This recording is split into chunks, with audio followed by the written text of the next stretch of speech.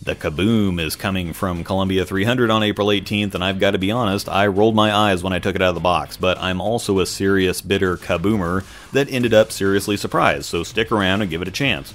I am on the Kegel Chromium Challenge pattern at Royal Crest Lanes in Lawrence, Kansas, where they take great care of us. We always use this pattern for testing because it's a good benchmark pattern. It's not too easy, but it's not too tough, so it really helps us figure out where the balls fit and how they relate and compare to each other. The graph is linked in the description if you want to take a look at the details. My layout information is up on the screen for those that understand, and if you don't know what all these numbers mean or all the core numbers we're going to talk about next, I have a few instructional videos linked in the description that will teach you everything you need to know about cores, core dynamics, and layouts, but I still need to share the details for the more experienced viewers. The Kaboom features a unique new core shape in the symmetric detonator that comes in at a 2.529 or basically a 253 RG and an 046 differential in 15 pounds. The cover is HK22 based, and this version is Reflex Pearl, which is cleaner and more medium strength, meant for more medium and transition lane conditions. It's definitely pretty clean, but it has more of a rolly reaction to friction. It does make a consistent defined move on the back end, but it blends friction just enough to give me a ton of room. Now, I managed to throw some of these shots so bad that even this ball couldn't fix them, but generally speaking, this should be very high on the list for the buys one league ball a year crowd. Definitely league killer territory. Kind of an archy ball reaction. It very much reminds me of a symmetric pearl conspiracy type of roll. The archy climbing continuous motion, but that can also be a little directional if you want it to be.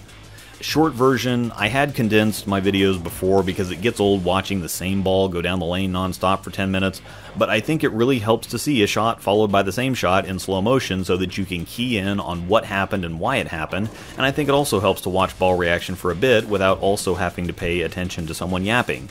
And longer format in-depth stuff is just what I do, so I'll catch back up with you in a minute.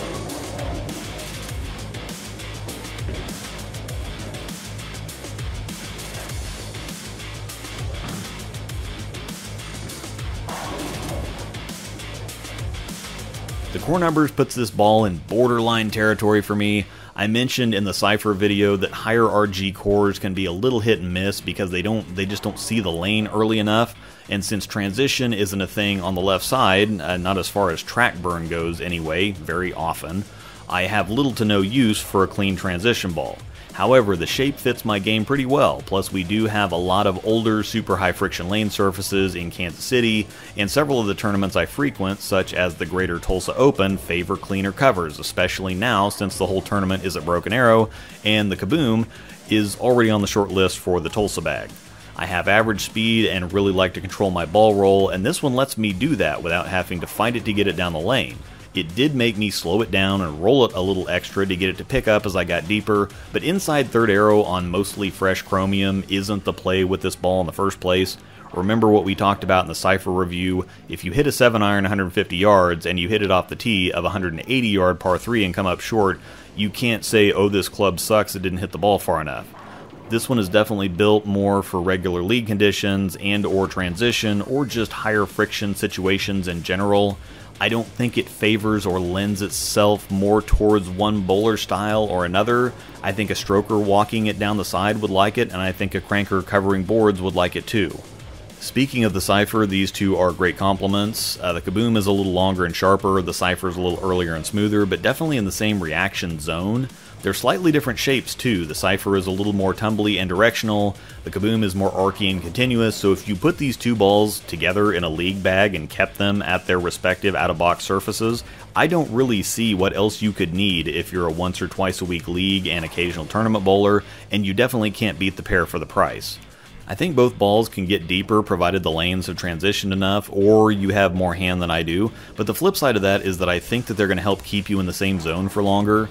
If you have trouble moving around on the lane for one reason or another, don't have the rev rate to get deeper or don't have the speed to play straighter, these are more basic, no frills or hype, blue collar ball reactions. Going back to Tulsa, I did really well putting a Tour Dynamics right up 5 in doubles and singles, but depending on the pair and if I have any other lefties bowling with me, something like the Kaboom could come in really handy. Another reference is that it shapes a ton like a Venom Shock, which is obviously longer and sharper. I know it's hard to pry a Motive fan away from their brand, but if you're not a brand loyalist and like the sound of cleaner, sharper Venom Shock, here you go. Once again, the Kaboom releases on April 18th with Brunswick's gorgeous Beyond Infinity and track Cypher, which is of course a nice sanded complement to the Kaboom. Down in the description is a link to Bowler's Mart that will get any of the balls featured in this video ordered for you. I do have to note that I do receive a 5% commission on all sales through the link, and of course don't forget my code ROSEDALL10 to get 10% off your order at checkout at CoolWick. Thanks for watching, and may the strikes be with you.